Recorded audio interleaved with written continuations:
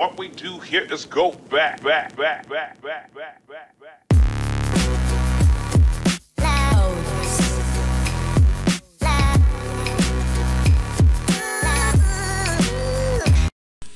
আসসালামু আলাইকুম viewers, আমেনাস kitchen থেকে আমি আমেনা বলছি। আজকে আমি একটা থাই নুডলস রান্না করব দেশি স্টাইলে, সেটাই আপনাদের সাথে শেয়ার করছি। থাই নুডলস রান্না করার জন্য আমি এখানে থাই নুডলস নিয়েছি। আমি এসিআই পিওরের থাই চিলি চিকেনটা ইউজ করেছি। আমি এখানে চিকেন নিয়েছি। চিকেন আমি ছোট ছোট কিউব করে কেটে নিয়েছি। আমি ক্যাপসিকাম নিয়েছি, গাজর কুচি করে নিয়েছি, পেঁয়াজ কুচি আর কাঁচামরিচ কুচি নিয়েছি। সো ভিউয়ার্স, নুডলসটাকে আমি এখন সিদ্ধ করে নিব। আমি একটা পাত্রে পানি গরম করে নিয়েছি। এখন আমি নুডলসগুলোকে সিদ্ধ করে নিব।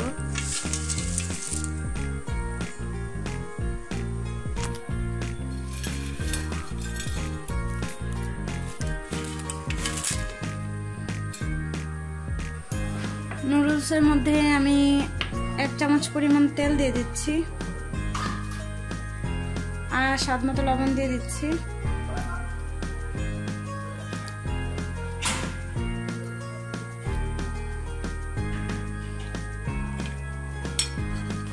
এবারে আমি নুডলসটাকে সেদ্ধ করে নেব।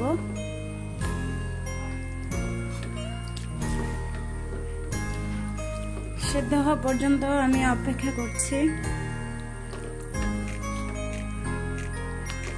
এই ফাঁকে আমি থাই নুডলস রান্না করার জন্য একটা সস রেডি করে নিচ্ছি।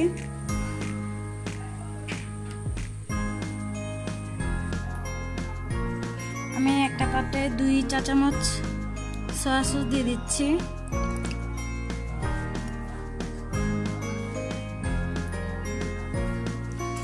দেড় চা চামচ আমি ফিশ সস দিয়ে দিচ্ছি।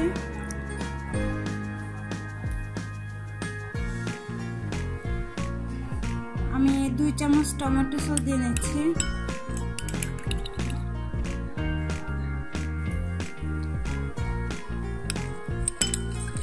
দুই চা চামচ আমি টমেটো সস দিয়ে দিলাম।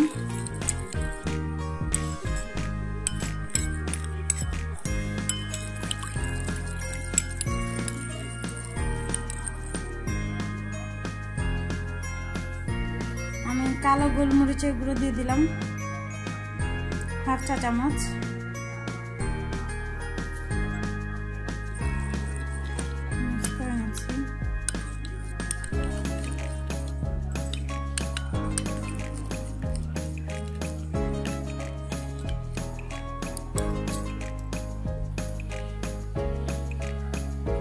আমি এখানে অরিগানো পাউডার নিয়েছি।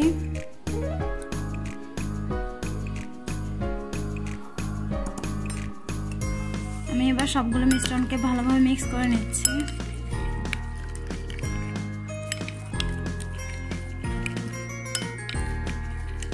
আমি এই সসটাকে তৈরি করে নিলাম।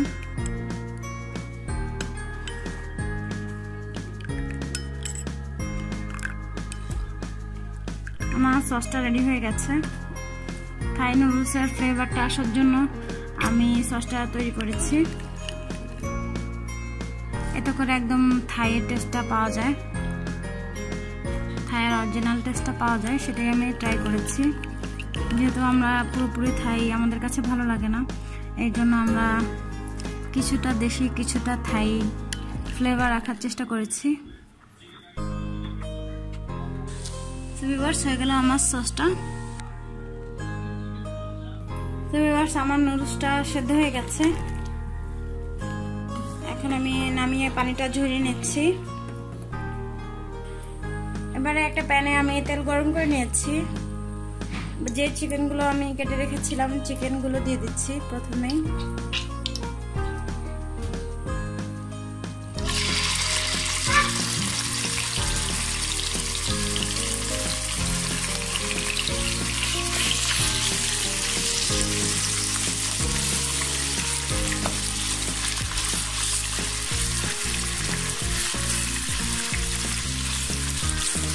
চিকেনটাকে আমি ভেজে নিচ্ছি।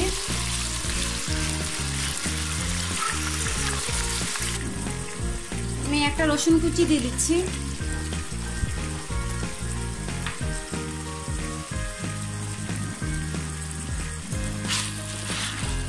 চিকেনটাকে আমি প্রথমে ভালোভাবে ভেজে নিচ্ছি। আমি সামান্য লবণ অ্যাড করছি। আমি পেঁয়াজ কুচিগুলো দিয়ে দিচ্ছি।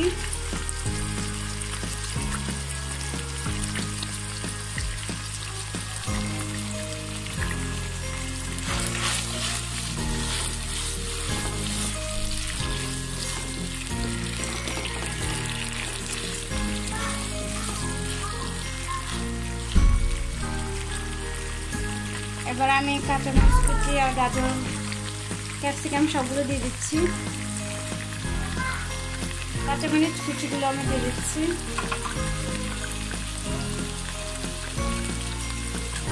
গাজর কুচিগুলো দিয়ে দিচ্ছি।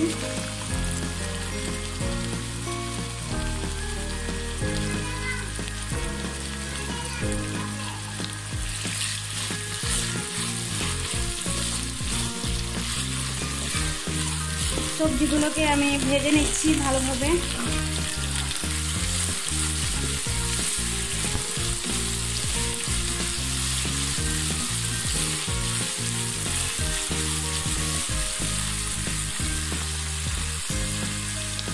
থাই নুডলসের সাথে একটা মশলা থাকে, আপনারা চাইলে ওটা ইউজ করতে পারেন। যেহেতু এটা চিলি চিকেন,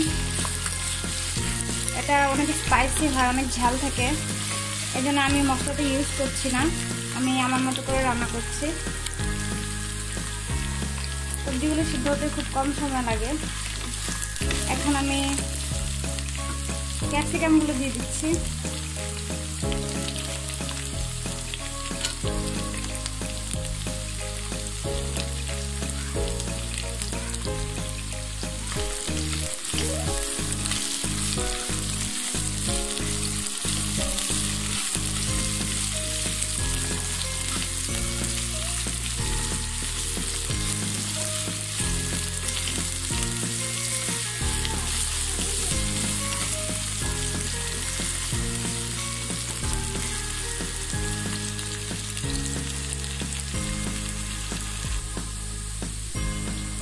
আমার সবজিগুলো হয়ে গেছে।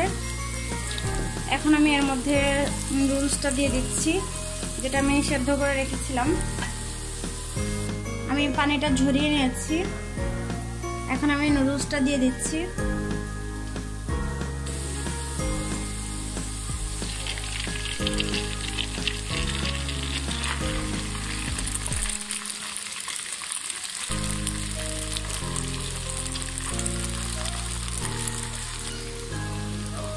এবার নুডলসটা আমি মিক্স করে নিচ্ছি। আমি এক্সট্রা এখন কোনো লবণ ইউজ করব না, যেহেতু আমি সসটা ইউজ করেছি। আমি লবণটা পরে অ্যাড করছি।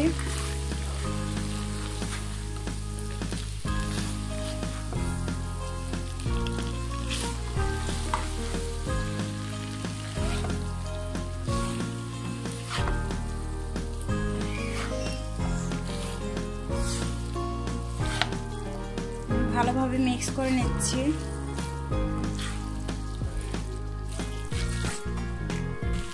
আমার নুডলসটা প্রায় হয়ে গেছে। আমি যে সসটা রেডি করে রেখেছিলাম, সসটা আমি দিয়ে দিচ্ছি।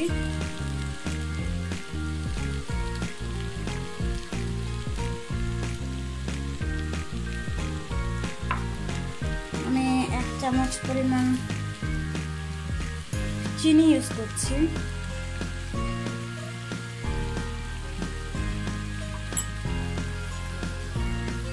এবারে আমি ভালো করে মিক্স করে নিচ্ছি।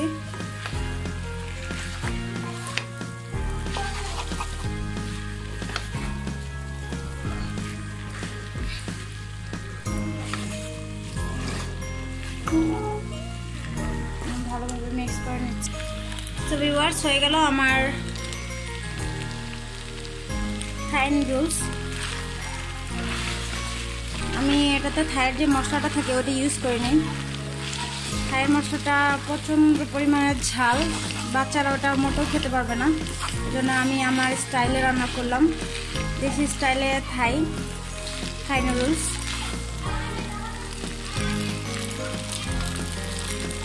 আমার নুডলস অলমোস্ট হয়ে গেছে, একদম ঝরঝরে।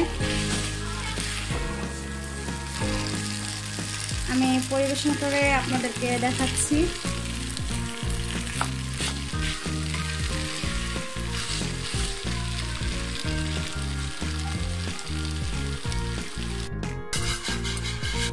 সো ভিউয়ার্স, হয়ে গেল আমার থাই চিলি চিকেন নুডলস। আমি দেশি স্টাইলে রান্না করেছি।